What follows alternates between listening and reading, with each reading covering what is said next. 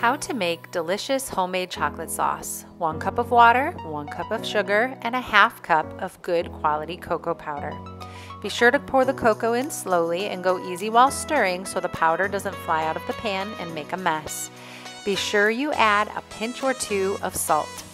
Stir until all of the cocoa powder is mixed well with the liquid.